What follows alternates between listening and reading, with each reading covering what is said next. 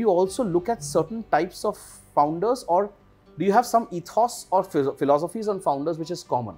Why I'm asking this is for my audience to understand that if they have to discuss to a Sushma as an investor, what is she looking at that excites her?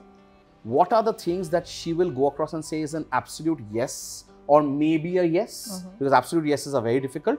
But what are more importantly the things which are an absolute no for Sushma? So tell us your journey all across Aavishkaar, sectors, aspects, learnings, everything. Absolutely. Happy to share that. And, you know, I didn't complete where I was coming from. When I joined, we were a $30 million. And today we are over $1 billion. And not just in one business, which is the fund business. We have operating businesses, consulting businesses, not just in India anymore. We also have a presence in Africa and South Asia. Very few fund managers have been able to do this. True. Right? So there is... And I've been lucky to work across with several things for you. Correct, right? Across, like with different team members, across different things. So that kind of, you know, the sense of, you get a sense of purpose and that you built something meaningful, right? And you're seeing the impact. And we are seeing the impact. And sometimes even you would see this for yourself. When you're building something, no, you don't completely appreciate it yourself. Till someone from outside comes and tells me, wow, you're doing great work, right? You need that validation. External validation is important. No matter what you say. Yes. I agree. Right? We will always undermine ourselves. We will always take for granted what we have. We are very hard on ourselves. And when someone tells you, you sit back and say, really? Are they saying the right things?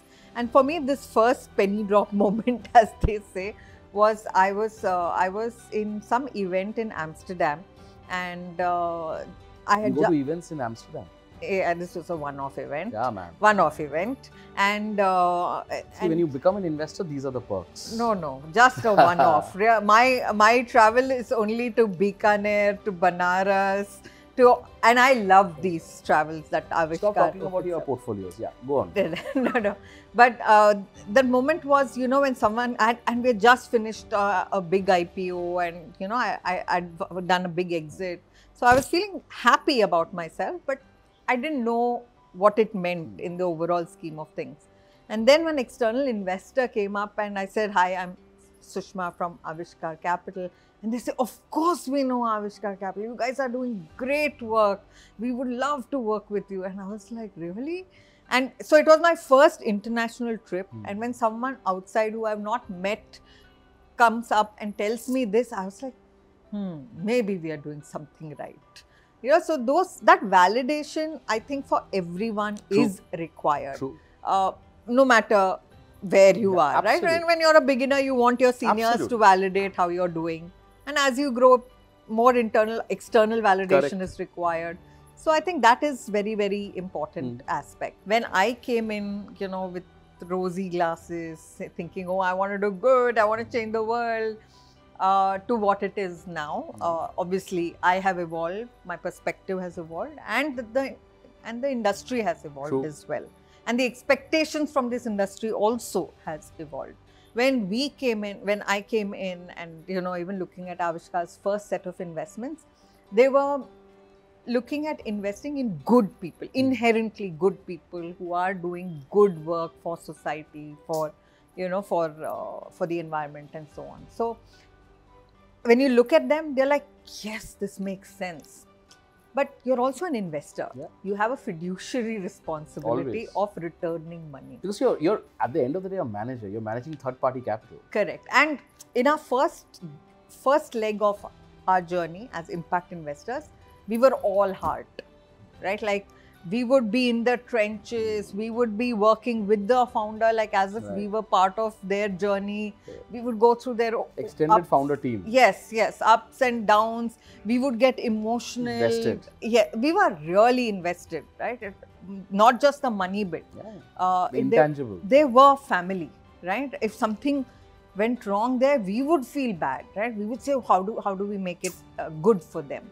And but then that didn't yield the kind of returns we were hoping it would, right? It was good, or not bad at all. Some were very good. Some were very good, right? Like, and, you know, Equitas went on to IPO, Credit Access Grameen was a great exit, and so on. So they were good also. I'm just saying what our takeaways were. So then we realized, maybe we need to sit back and look at what impact should mean as investors. And that's when we started looking that, okay, let's not spray and pray, as they say today, to say, okay, anything that's good is a good investment. No, we have to look at it for the merits of the returns as well. And so we identified 3 main sectors that called out to us saying, boss, we are impact and we can generate returns, which was, one was financial inclusion, the ones that you stated. Second was agri. Again, we know that it provides employment for a large portion of our population. We still have rural, populations that have suddenly become aspirational. So there's a huge emerging opportunity. So agri became a big area. And third, what we call essential services, which is everything from ed tech, health tech, logistics, and so on. So those are the 3 verticals that we identified. In those, we also said, climate is in our new avatar, in our 6th fund that we're investing now. We realized that there are certain changes in the macros, in the environment, that require you to focus on certain aspects even more. For example, climate and gender. True. Right? The fact that you called out and said, boss, there are not as many women as you are, that's a sorry state of affairs, right? So then, and it's a fact. And it is a fact. And unless you call it out, nobody is going to talk about it. True. So then we said, maybe we should also start working on that. So climate and gender have become our horizontal themes. In these 3 verticals, we have horizontals as well. So those are the kind of sectors that we look at that solve for large problems. So we don't, like if someone comes and says, I'm doing something incremental in the payment space, that won't excite us. That won't excite you. We're like, good, great. I mean, there might be 100 other investors who will find that very exciting, but not us. Because it's maybe an enabler, it's not a disruptor. Correct. And you're looking at actual disruption in a tangible moment, which is the true form of impact. Yeah.